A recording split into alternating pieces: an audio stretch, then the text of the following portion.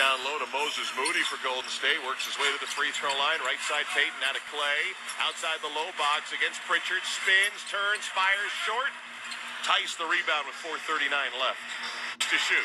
Finds Hauser, left angle three, in and out. Rebounded. Oh, Payton couldn't hang on. Saved it on the end line to Moses Moody, though, with 4:15 left. You know, Hauser's got a wicked fast release. Sam Hauser, who transferred to Virginia late, was on a two-way deal, went to a standard contract. Pass down low, Looney with a flush. 4 minutes to go. Warriors leading 102-78. Peyton Pritchard. They'll lead it for the Celtics, who took game one here on the road and will be taking a split, the coveted split, back to pressure. Sneaky to have all the Andre Iguodala, who had played, it was only his 10th game since January 20th. Apparently his right knee had flared up after playing, and they figure they have Jordan Poole, and oftentimes Clay. You are not, against a team that's got this many offensive weapons, going to win on the road when you're gifting them buckets and fuel in transition.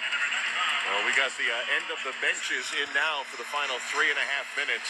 Missed it, end of the clock, and it's rebounded by Nick Stauskas. Veteran sharpshooter who's been around the NBA a few times. Luke Kornet getting his first run now for Boston with 3 minutes to go. Over to Nesmith on the drive, down the lane, off the window and in for Aaron Nesmith. We ever get our Monica McNutt nugget in that she told us going back to the first quarter, 13 points off turnovers in the first quarter by the Warriors. That's the most in any postseason, any finals postseason quarter. And that helped set the tone here tonight. Did it ever? Kept Golden State in the game. Remember, Boston started off pretty strong as Luke Kornet on a pick and roll, able to grab it and slam it with 2.5 minutes to go. The Warriors were able to withstand that. We went back and forth, 8 lead changes, 7 ties in the first half. We had a 2-point game at halftime. Then the Warriors had their typical third-quarter knockout punch.